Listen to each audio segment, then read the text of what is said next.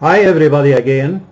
I'm going to talk in that video, as I promised you before in my introductory video earlier, about the head box area where you can see results instantaneously.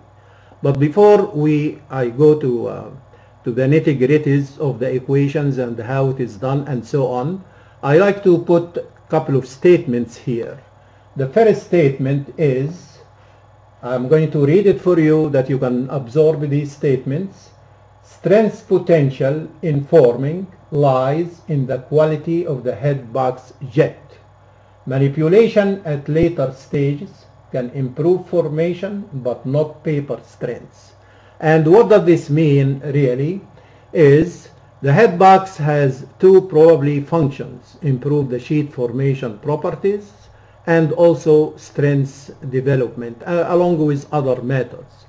There are a lot of theories about I can improve the strength downstream of the head box, but really the results are not that case. You can change foils in the wire table and so on.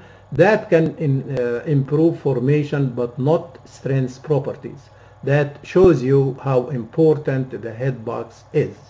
I'm going to talk to you about other statements which I strongly believe, and I'm very sure that you are also have the same thing.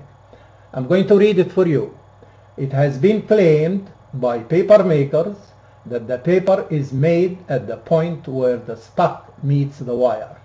Others have also claimed that the most important part of the wire is the first foot of the slice.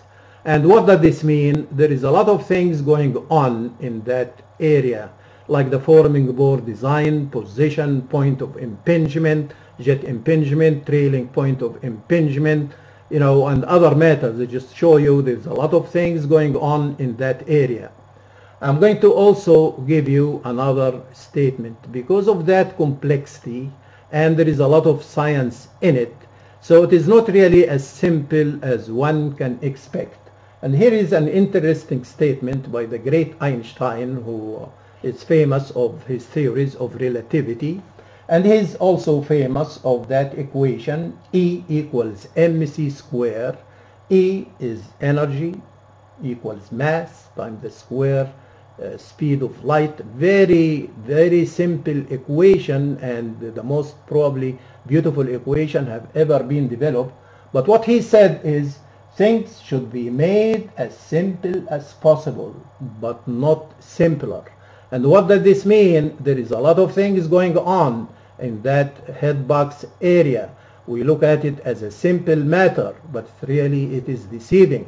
And when you listen to my next videos, I'm very sure that you will appreciate what I'm talking about. That's really the first statement, and let us follow the procedure.